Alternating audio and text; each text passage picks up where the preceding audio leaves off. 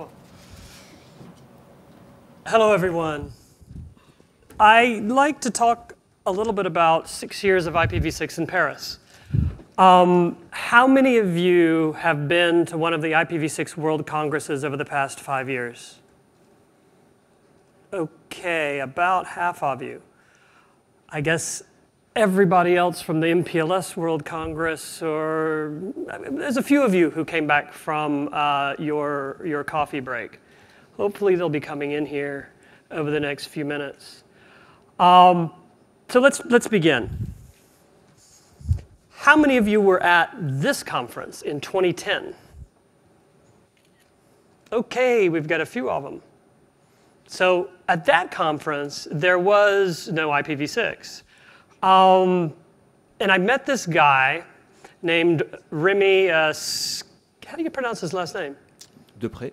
No, Skenvius, our guy, the upper side guy. Scavenus, I guess. Scavenus. I've never pronounced his last name. You guys know Remy? He runs the program, the conference, anyhow, here at Upper Side. And he was supposed to be in this room so I could make fun of him. That's why I'm delaying. At any minute, he's going to come in here. Anyhow, I went up to him and I said, hey, you should do an IPv6 conference. And he said, well, I did the IPv6 conference 10 years ago in 1999, and nobody came. Nothing came of it. So, merci. And so I said, but you know, the time has come. And that's one thing about Remy. Be careful what you say this year, because he's going to use it next year. And that's coming up.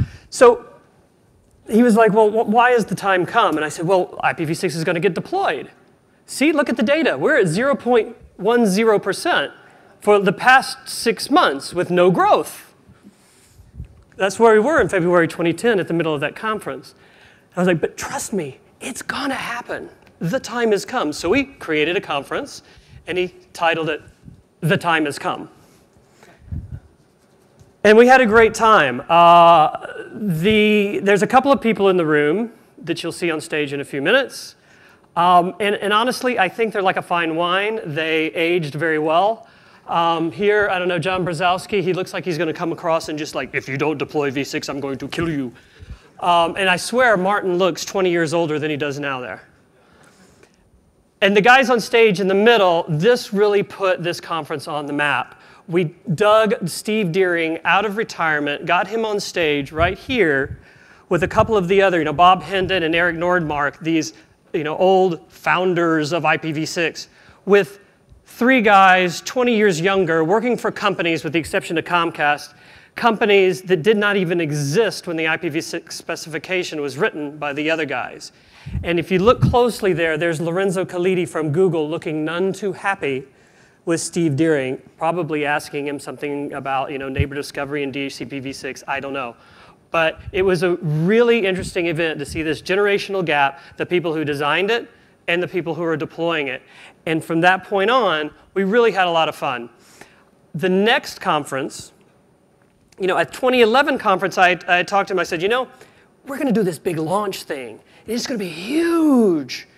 So the next conference was Open the Floodgates.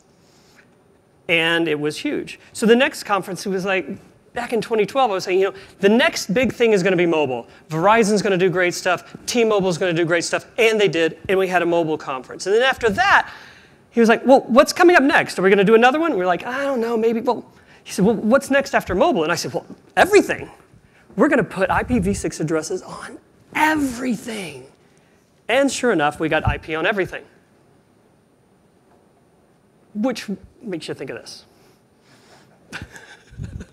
Sure that he really didn't mean IP on everything. But so I'll get rid of that. The next one was Unleashing the Power. And after that, 5 years, we just couldn't do a 6th one. So now we have this, sort of mini version right here. Now, one of the things I said was, all right, we can have a mini version, but you're going to put me in the big room with MPLS, right? And he said, yeah, but MPLS moved down here. So we're back to where we were, and the MPLS people are all having coffee.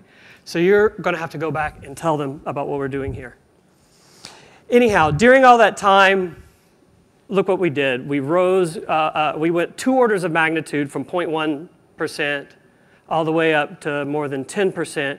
This conference became the industry point each year for something new happening, whether it was Facebook talking about their V6 only data center, or again, the going mobile, T-Mobile and Verizon and their big deployments, or Google doing this, or Cisco doing that, whatever it was. This conference was a showcase each year and really marked what was going on in the industry. It was handy that it was right before the big June dates, right? So we could make announcements before we did stuff in June for the World Day and the World Launch. So that brings us to this year. I kept getting calls from people, from you guys, saying, well, what about the next conference? What about the next conference? It's like, well, there is no next conference. And then I thought, well, I've been working on this new research stuff. My job at École Polytechnique as well. We built a research lab here in Paris. Cisco did. John Chambers came in and others with lots of money to invest in France. And we are hiring students and PhDs and all this kind of stuff. And I thought, well, maybe we can put together a symposium of that kind of work and include IPv6 within it. And that's what we did the past couple of days. Some of you were there. Some of you were not. If you didn't hear about it, connect with me on LinkedIn. That's where I advertised it. What else was I going to do, right? So we did that. We had a great time. There's some of the students right here. If you want to know more about the agenda, you can click on that fun little link and take a look. And you can even register for it still. And if you register for it now, maybe we'll have your information for the next one and can send you an invite if you'd like to come. 4 of the things we talked about there were IPv6-centric networking, internet measurements, challenges in protocol evolution. So many of us working on IPv6 learned a lot about how hard it is to evolve a protocol on the internet. And I think those lessons are transferable. In particular, Martin said, I'm done with IPv6. I'm going to go over to Cloudflare and work on new and interesting protocols. And you'll hear about that in this speech in just a moment. And another one, information-centric networking. Unless you were at the conference, who here has heard of information-centric networking, ICN? Got a few people in there. You were at the conference. 1 or 2. Well, that's one of the areas of research that we're focusing on at the Paris Innovation and Research Lab, PEARL, at Cisco. It's a new way to look at networking. And it allows us to think out of the box and really clean slate kind of think, okay, what's the next evolutionary step?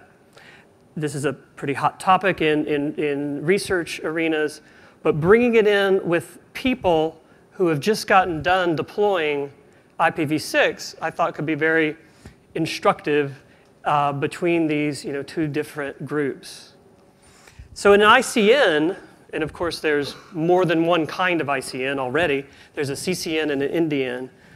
Rather than IP being at the waist, with everything on IP and IP on everything. Oh, there's that joke again. Rather than IP being at the waist, you actually have information at the waist. So chunks of data that are digitally signed and can live anywhere. I could get it from that light bulb or anywhere. I don't care where it comes from. Therefore, I don't have IP addresses and I don't have endpoints anymore. It's the idea is that just as we went from circuits being the center of the network with the telephone industry and IP endpoints being the next focus for the internet as we know it today, when we go beyond, it's actually information connecting to information, and we don't care about where that information lives. Which brings up a whole slew of interesting problems.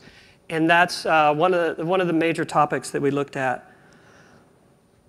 Now, one of the observations you might have, and if you were at this conference last year, you saw me talk about routing past the interface with IPv6. We traditionally think of IP connecting to a network interface on a hardware platform, a host, if you will. That's why we call host routes point to hosts, right? But when you step back and think of all the address space that we have, and you think about how containers, VMs are now the things that we're addressing in network function virtualization or in large data centers, you start to realize that IP has gone past the interface. And I think this is at least as revolutionary, if not more so, than all the talk about IPv6 being needed for IoT. So it's pretty obvious to think 100 billion interfaces, got to have 100 billion IP addresses. Well, maybe or maybe not. But you have 200 billion containers and processes, and think of a container being so small that all it does is return a single piece of data. And you can start actually IP addressing data chunks in a content delivery network. We also talked about segment routing. Stefano was there. You heard about it this morning from John Leddy and from Clarence. It's an important part of IPv6-centric networking. What we're trying to do is take a look at IPv6. What can it provide when it's unleashed from the bounds of IPv4? And what fundamental functions do we need to bring in at the IP layer without making it too complex, but at the same time giving it the power and simplicity that can allow these types of transformations? So when we think segment routing, and this whole day has been about segment routing, obviously we have a whole set of traffic engineering use cases. These work with IPv6 as well as they work with MPLS. Clarence made the announcement that you can go over to our booth, Cisco booth, and get an IPv6 segment routing demo running in hardware.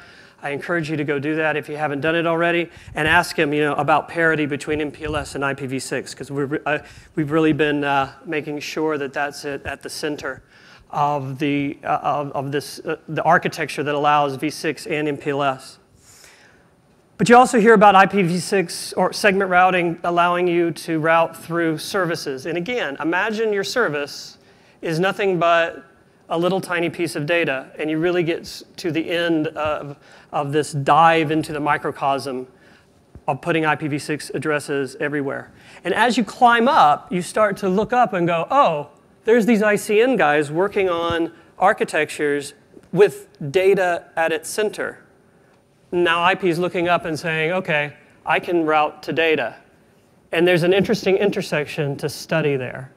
And this is one of the chief things that we're doing at our new lab here in Paris. We also talked a lot about internet measurements, and I talked about, we love to measure IPv6, and that is important. It was one of the most important things when we began this journey 6 years ago, is that we had Google, Eric, others that were posting public IPv6 measurements. And most recently, at the last V6 World Congress, this this data was published for the first time by Facebook saying, hey guys, IPv6 is actually faster than IPv4. And there were a lot of questions. It was like, why? Is it just you? What's the deal? What are all the reasons by that? And a bunch of people went off and studied their networks and their users. Here's one, LinkedIn. Zaid was at the conference, and they posted their own data that kind of matches it. It says 10 to 20% faster for their users on mobile devices reaching LinkedIn. You missed it, Remy. Oh, well. I'll go back. No, stay. I'll go back. 10 to 20% faster than IPv4. At the symposium, they were presenting that data, and you can ask Frank about it on the panel in a few minutes. In addition, Chip Popoviciu, he has a company whose purpose in life, called Nefo6, is to put little agents around the world, software inside clients, and do V6 monitoring, V4, V6 monitoring.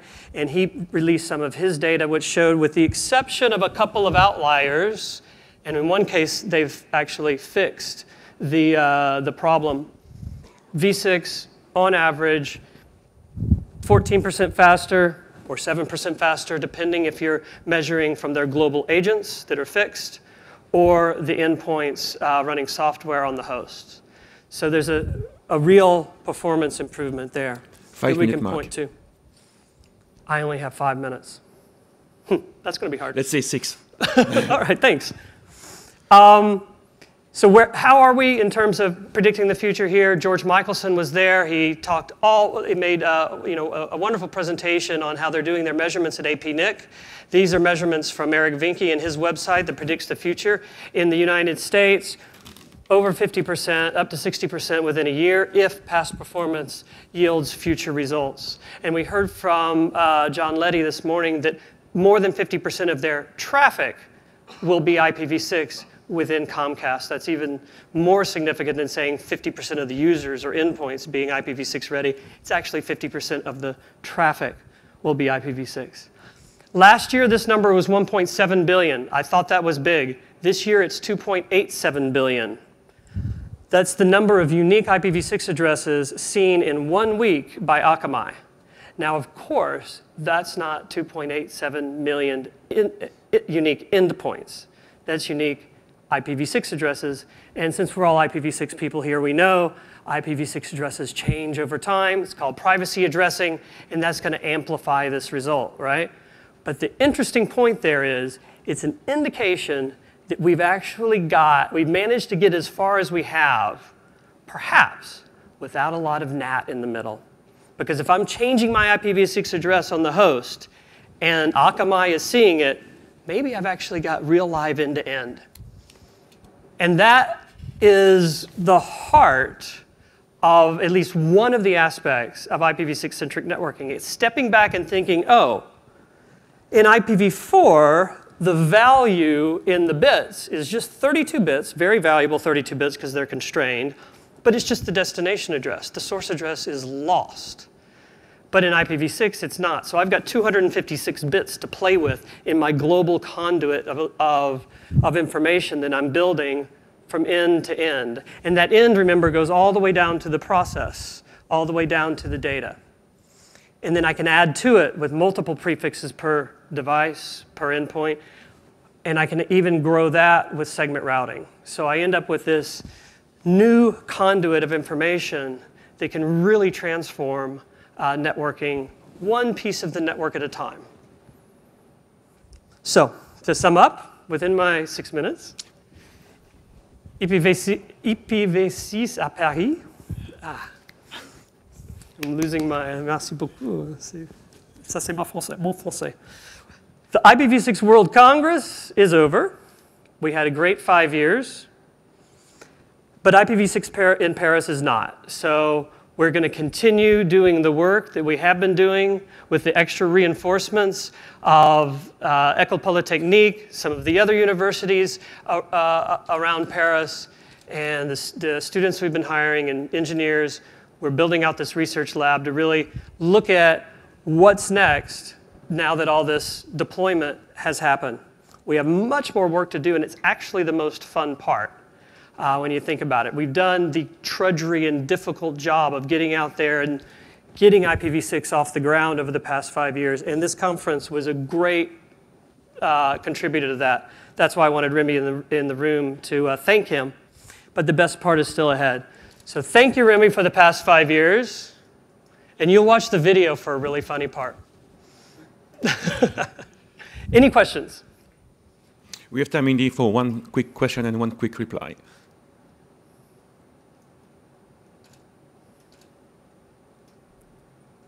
As I go backwards, just to give the joke to... Okay, in interest of time, do your joke with to Remy. Because you are a club of friends, right? So. Yeah, I'm going to do the joke.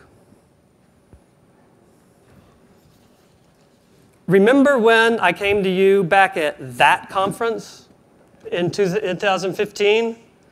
Oh, and I said, hey, we should do a V6 conference. And you were like, we've already done that. And I was like, but it's going to happen, see? Anyhow, the time had come, and we opened the floodgates. We went mobile, And where in the world did you come up with that one? Because when I read that, it sounds like that.